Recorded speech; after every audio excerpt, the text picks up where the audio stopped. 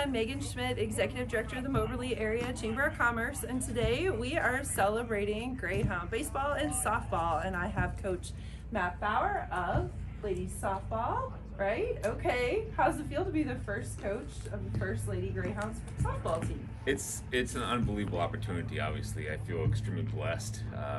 You know, from the community to the administration to from the school, all the way from the top to the bottom, it's been absolutely welcoming and wonderful, and unbelievable opportunity. You know, to start something fresh from the ground up. It's exciting. It's really exciting. So. Well, it is exciting for the entire community. Yeah. I know. Okay, so are you recruiting new players? Are your girls staying with you next year? What does it look like moving forward? Yeah, so that's kind of the interesting piece with the 2-year level. We're always recruiting, right? And that's just part of it. So we have some things are kind of filtering through right now with who's staying, who actually with dual credit has to go on to a 4-year. So that's exciting for them, and we're trying to make sure that they get to play ball at another school. So that Greyhound family, we take care of them to get them in, and we take care of them on their way out, and that's extremely important. So we have a little bit of both going on. So really recruiting right now, trying to finalize that class for next year that complements what we feel we have coming back too. So really have a good, strong team, be able to hit all phases. Perfect. So I'm sure you don't have any idea of your schedule yet for the fall, or do you? Do not yet, no. Okay, so we all want to be the first to know when you announce first game, okay? Yeah, it's a work in progress, so it takes a little bit. Yeah. I'm sure. So what are your needs right now from the community? Oh boy. Do you have that long of a list? Yeah, but how much time do we have here? No, I'm kidding. What happened here out at Howard Hils has been phenomenal to have this type of facility and ball field. So I am extremely grateful for the commitment from the city and from, again, the school. It's just, now that we've played this spring and to see other facilities, I really appreciate what we have here. It's a beautiful thing. It's a great place to play softball. So very grateful for that. And from what do we need? Just the fan support is great. Having fans out there cheering on these girls, creating that electric atmosphere really makes a difference. The girls enjoy it. It gets a little extra zip in their step, and it's fun. So that's awesome. Okay, so when it's time for the girls to play again, how's the best way to find out the schedule and the games? Sure. So we're very active on social media. So Facebook, Twitter, Instagram. Really try to stay in the forefront there. Every couple days you should be seeing something from us, whether it's game updates, recruiting updates, schedule updates, and sometimes schedule updates in the early spring are a lot more than a couple days, but that's the way it goes. So that's a good way, social media, Facebook, Twitter, and Instagram. But otherwise, the Greyhound softball website has our schedule on it, so you can always check there, and when schedule changes happen right away, I'm in there trying to make sure it's pretty quick within us finding out some changes. So perfect. Well, we just want to say congratulations on getting your first season under the belt. Thank you.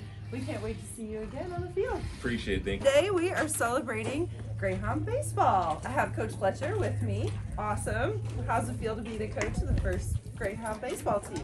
It's super unique. This town where I grew up.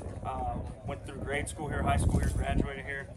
Attended many Greyhound basketball games as a youngster, and always wondered why there was never baseball here. And had the opportunity to come back to town to start the program from scratch and hit the ground running, and it's an awesome experience so far. Well, we're already enjoying seeing the players all over the community, so we just want to say thank you for all the hard work and effort investing in this team and moving the team forward. Tell us, when are you playing, where are you playing, how do we find out all the information? Sure. So unfortunately, we've gone 3/4 of the season already, but we do start relatively soon as opposed to high school baseball, which is everybody's accustomed to around here. We were in 20 games, and people were like, "Hey, when do you kick off your season?" It's like, well, we're 20 games in as we start the beginning of February. So we got region coming up, but we play out here at Howard Hils.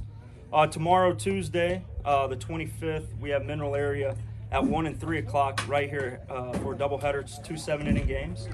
And then this weekend we go out to Heston, Kansas to wrap up regular season. And then next week we have one game with region opponent East Central on Tuesday. That'd be at a neutral site. And then we have region tournament on the weekend, which is in Union. Best way to follow us through our school page, which is macc.edu. You can click the athletics tab, scroll down to baseball, find schedule.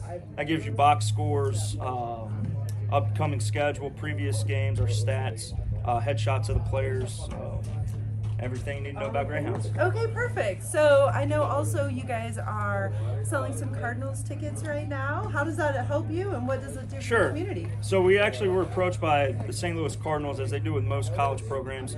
The forefront of it is we sell X amount of tickets for the Cardinals. We do get a profit back that helps our program, so it's a win-win for everybody.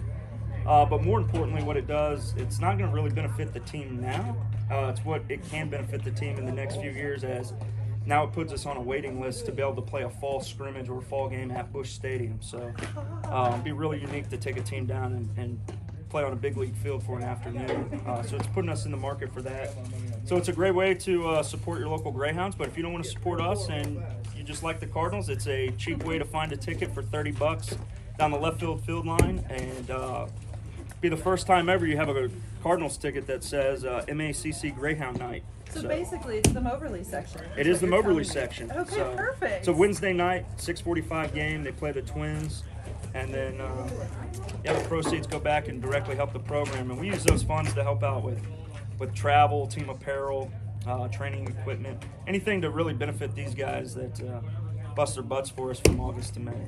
Is there any other way people can support you and your team right now? Oh, I mean, we have the Dugout Club that's was tremendous this year. It allowed us to stay at some really nice places, eat better on the roads, provide training equipment for these guys.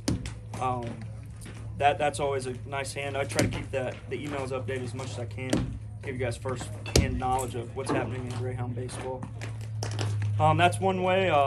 Just seeing our guys in the community. We got a lot of guys that like to hunt and fish, so if anybody's got property or ponds that are underhunted or underfished, I can help you out in that area as well. They bug me all the time on that stuff. I love that they're diverse in their hobbies. That's awesome. Yeah. Well, we just wanted to say thank you, and we are thrilled to see you in town. We know it's halfway through the season, but this was the nicest weather for a ribbon cutting, so thank you. Absolutely, thanks. All right, well, let's cut a ribbon.